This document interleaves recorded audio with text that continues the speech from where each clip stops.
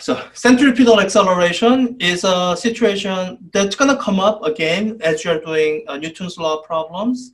And it's also going to be one where it's good for you to learn to recognize the centripetal problems and situations that involves the centripetal motion or centripetal acceleration. So by the way, centripetal acceleration, it is covered in chapter 2 of your textbook. It's covered at the very end. Sorry, chapter 4, covered at the very end, uniform circular motion. And this is, I don't ask people to memorize a lot of formulas. This is the one formula that I do ask people to memorize because it's kind of unintuitive to derive it. It takes a lot of work. So A, centripetal acceleration is equal to V squared over R. That's something you should have memorized. It'll come in useful from time to time, so please memorize it. So let me just show you the setup for this and how you would recognize that this is a centripetal acceleration setup. So let me just paste it here.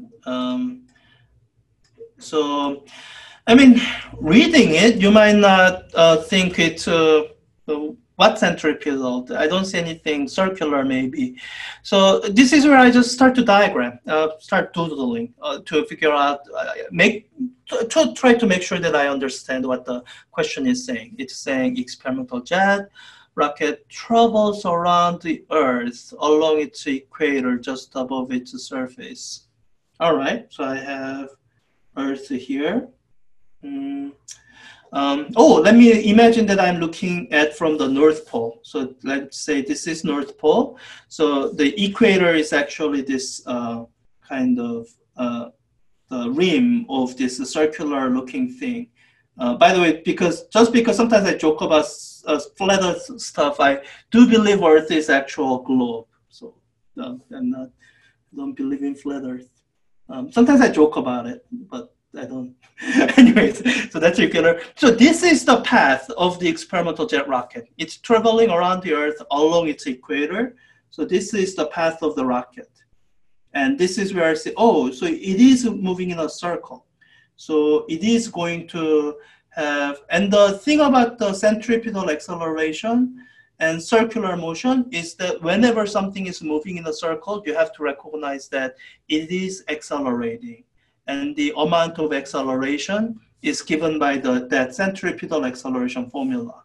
That as this jet is moving in a circle, it's accelerating towards the center of the circle. That's what centripetal means.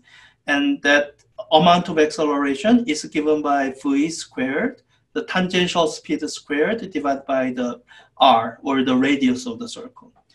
So it says, at what speed must the jet travel if the magnitude of its acceleration is 1.8 g?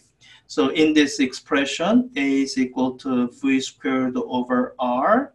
It's telling me what A is. It's telling me that that's 1.8 g, or approximately 18 meter per second squared. So that's the acceleration.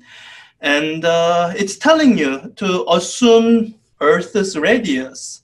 And I guess what you have to realize is that if it's just above its surface, this is such a large number, it's 6 million meters. So if it's just above the surface, like if it's above 100 meters or whatever, it's basically the radius of the Earth is the radius R here. So this is the radius of the circle that it's traveling in. So you get a single equation. You know two of the quantities. So it's a simple matter of solving for V. Solve for V, plug in the numbers. That'll get you that there. And so you will see circular motion again in the next few weeks. I think so. Your exam 1 covers through just before circular motion. So Newton's law problems, including circular motion, is the one thing not covered in your exam 1. So you'll see centripetal force problems right after your exam 1. So you'll see it again soon. And really with the centripetal acceleration and circular motion, the kind of the trickiest thing is just how sneaky they are. You weren't expecting to see acceleration, and there it is because the thing involved the circular motion.